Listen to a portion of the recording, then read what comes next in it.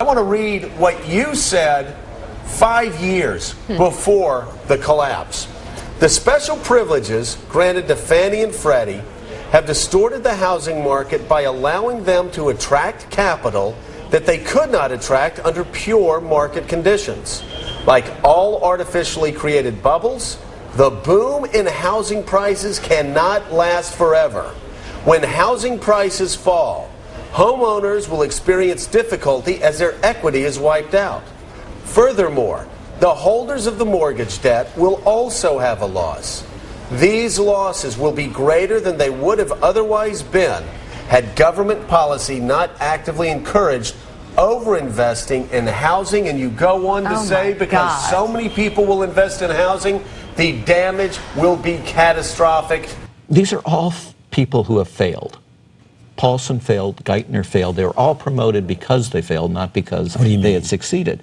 Well, Geithner was one of our nation's top regulators during the entire subprime scandal that I've just described.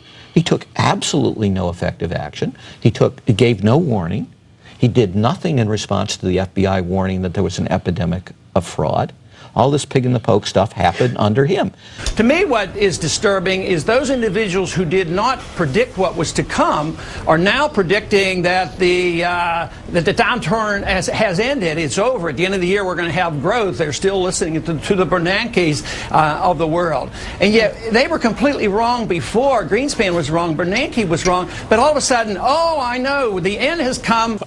Are you saying that Timothy Geithner, the Secretary of the Treasury, and others in the administration with the banks are engaged in a cover-up to keep us from knowing what went wrong? And Absolutely. You are? Absolutely. Ron, not only that, the very people that sat in your committee when you told them what was going to happen remained silent.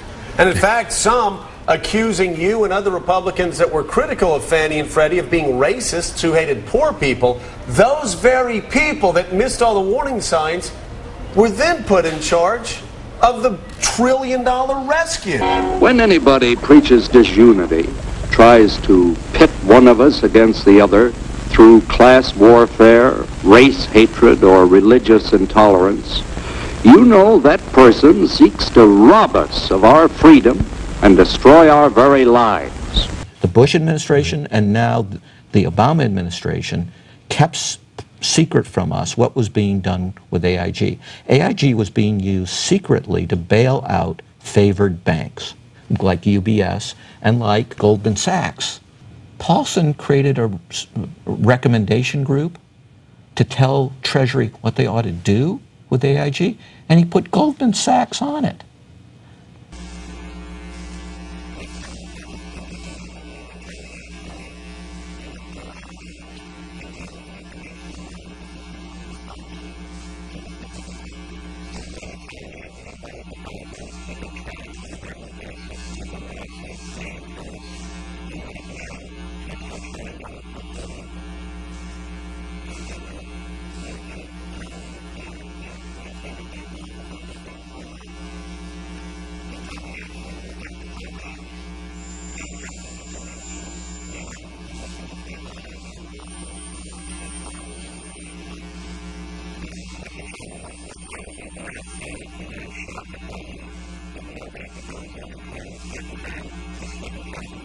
And it doesn't matter if you're a Democrat or Republican, there's really no, or a Libertarian, there's no party line when it comes to understanding what happens to our money.